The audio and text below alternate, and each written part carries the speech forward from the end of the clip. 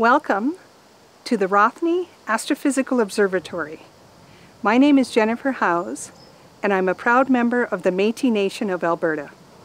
The Rothney Astrophysical Observatory is located under the starry skies of the traditional territories of the people of the Treaty 7 region in southern Alberta, which includes the Blackfoot Confederacy comprising of the Siksika, Piikani, and Kainai First Nations, as well as the Tsuut'ina First Nation and the Stoney Nakoda, including the Chiniki, Bearspaw, and Wesley First Nations.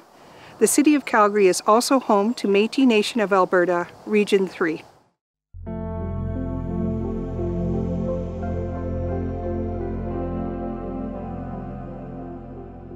The most obvious changes one notices in the sky are the rising and setting of the sun and moon. For those who look a bit more carefully, the stars and planets also move from hour to hour and night to night. Hello, I'm Phil Langell, Director of the Rothney Astrophysical Observatory. Welcome to our exploration of apparent versus real motion. When we watch the sun rise from the RAO here in the foothills of southern Alberta, we notice that the exact point on the eastern horizon that the sun first touches changes from day to day.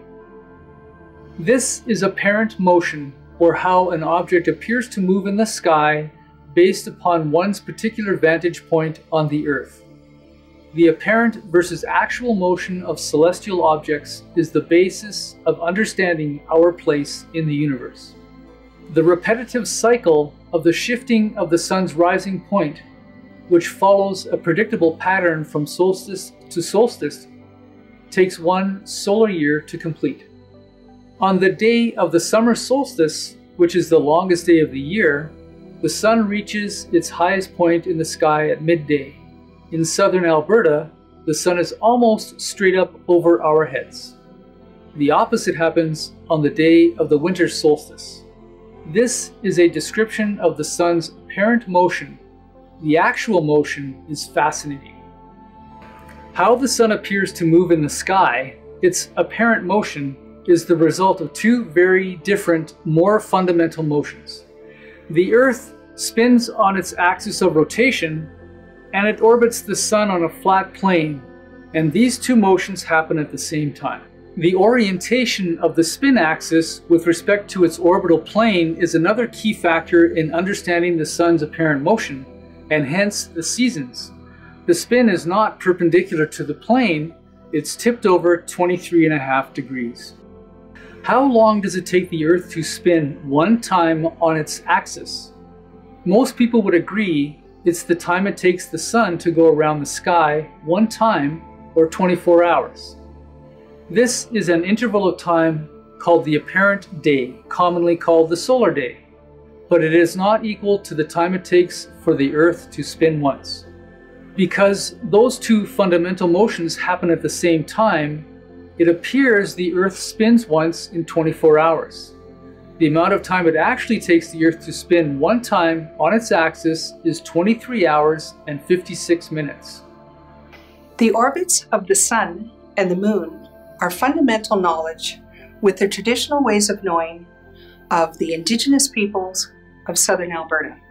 The sun and moon rise and set are woven into the transfer of knowledge between generations. This science of comprehending the motion of the sun and the moon in the sky were key to using the sky as a clock, calendar, and a compass. This illustration is called Old Man Napi. The artist, Bryce Singer, is very heavily influenced by his surroundings living on the Blood Tribe in southern Alberta on Treaty 7 territory. The moon and earth in Old Man Napi are characters based on Blackfoot creation stories. The drawing is Bryce's interpretation. The moon and earth are about observing our environment and remembering their stories. So here we have Napi. The reason he is drawn twice is to highlight his change of character. Originally, Napi was created to help all living beings and spirits on earth, and to be a sort of watcher or protector. But as time went on, the power he had been given by the Creator, and having lived for such a long period of time, Napi eventually started to do bad things with his gifts. Just as he was well known for many good things, the bad things he did were questioned and are still questioned today. The reason Napi also appears to be holding the earth in his hand is to show how much of his power influenced the world we have come to understand. While also being very respectful and powerful at first, Napi can also be an example for changes we experience as human beings living on Earth. Another example of actual versus apparent motion is related to the cycle of phases of the moon. Most people would say that in the time it takes the moon to change from full to new and back to full phase is equal to the time it takes the moon to orbit the Earth one time. But this is not so. The cycle of the moon's phases is called a lunar month. It is a bit more than 2 days longer than the time it takes the moon to go around the Earth one time. Again, the offset is because of two different motions happening at the same time. In this case, it's the motion of the Earth in its orbit around the Sun and the orbit of the moon in its orbit around the Earth. A marvelous example of apparent motion is one that results in apparently no motion at all. Whenever we see the moon, we see the same side every time. Most people would say it's because the moon doesn't spin, but this is not so. The apparent steadiness of the moon's gaze is because two fundamental motions are happening at the same time. In this case, it's the orbital motion of the moon around the Earth and the spin of the moon around its axis. The periods of each are the same, thus canceling each other out from the perspective of a person on the Earth. The Earth and its moon are bound together in this interesting gravitational dance, producing a tidal force on each other. Over long periods of time, this gravitational interaction slows the spin of the Earth and causes the moon to slowly move further away from the Earth. The shifting of the moon in the sky throughout the year acted as a calendar for Indigenous peoples.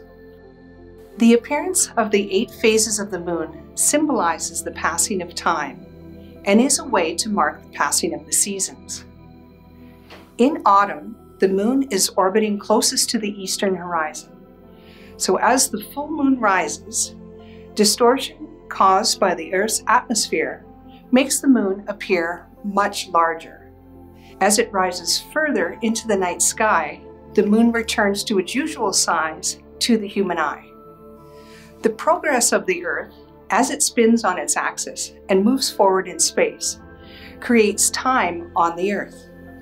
The motion of the Sun and the moon above has been a symbol of our direct connection to the universe.